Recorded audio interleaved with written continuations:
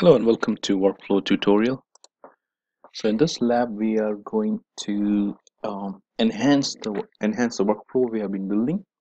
We are going to add a loop. Let's see how we can do this. So we are continuing to build on the vacation request. So as always, there will be a zip file available down below this video for you to download, which has all the contents for this chapter. So this is the vacation request workflow we have been working on. So the request would be sent, and the approver would either approve or reject it based on the selection. They would get separate messages. So we can enhance it so that once the request is submitted, was sent for rejection, the user has an option whether to resubmit the vacation with a modified date. So once it's submitted, it will come. If it goes back to the vacation request, and it'll be a loop. So the loop will be broken if it's approved, or if it doesn't want to resubmit it. So here is the workflow that we have built. We are going to enhance this workflow.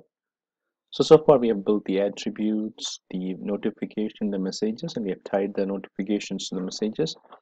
So we'll start with adding a few attributes, which is called alternate from date and alternate to date, and we will try to see how we can add the loops and everything. So I've opened the workflow in the workflow builder.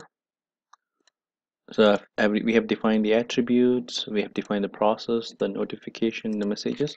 Let's go ahead and add two more attributes. So let's go ahead and add a couple of attributes. Let's alternate from date. Internal name, display name is alternate to from date, the date, and the format is click apply. Let's go ahead and add one more attribute.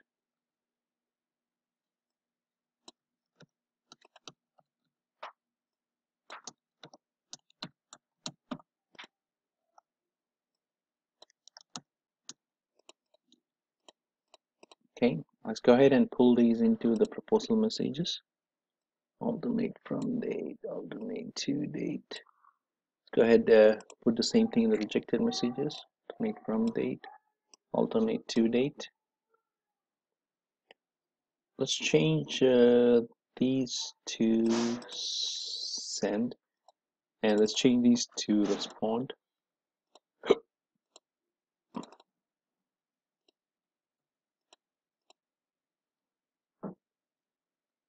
So let's go ahead and expand the process. I'm just going to bring these down a little bit.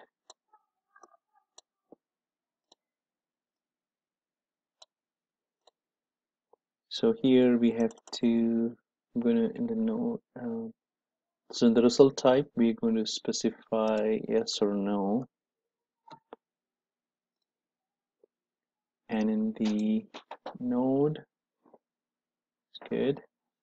Let's go ahead and tie this here. So it's going to be yes. Go ahead and delete this, and let's go ahead and add, right click and drag it, click no. Let's go ahead and add the messages. Let's go ahead in the body, let's go ahead and add the from and to date.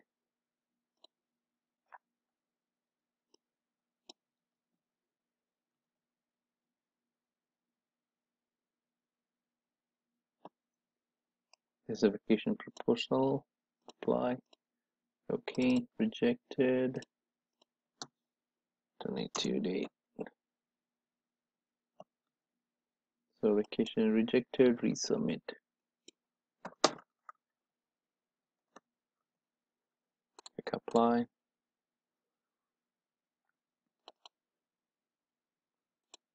So we have to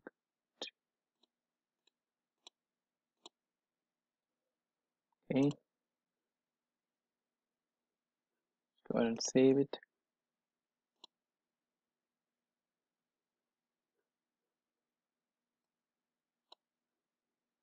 So let's look at the setup. So we have done that.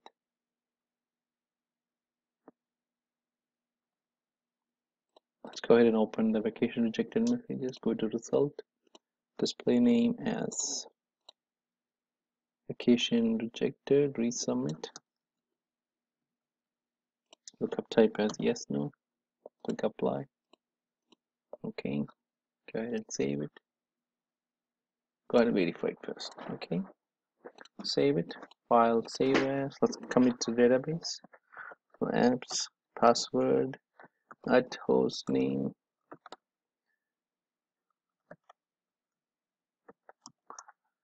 followed by port number followed / the service name or the e-business name. Click connect. Click OK. Click OK. So you wait for this wait for a few minutes until the database is committed. So make sure. So then once you have once you have the database loaded, go ahead and log into eBusiness. Click on the workflow administrator. Click on the developer studio. Search for your workflow type. So click go. Click on run. So enter the key information that are required, like item key, from owner, from date. You click on click submit. You click OK. Let's go ahead and click on the status monitor. Let's go ahead and search for the workflow type. I just select for the workflow started today. Click go.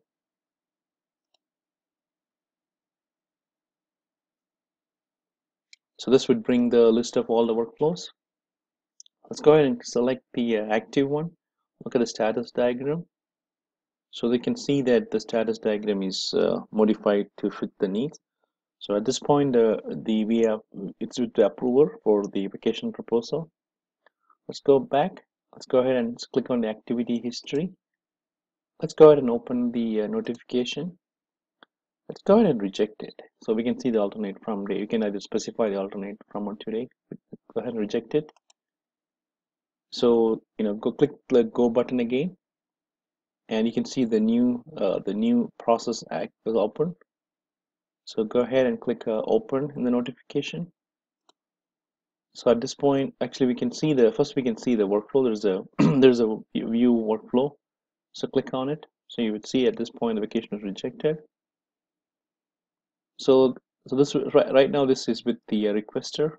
So he's going to say he's going to specify the alternate from and to date. Click yes. So that at this point the workflow is completed. So when it's yes, so you can see the workflow approved. So basically it went back to the vacation. So let's go back and look at the workflow. So vacation rejected, yes. So vacation rejected. Then he resubmitted it.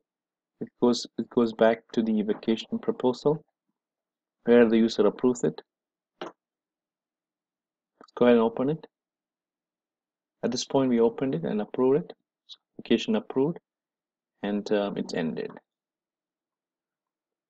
So that's pretty much the flow is. So hope you were able to follow it. So this is a little bit longer. I could have split it into two, but basically what we have done is we have added a loop to the process with the loop, and we were able to test the loop in different combinations. Thank you, and we'll look forward to seeing you by adding more complexities to this workflow.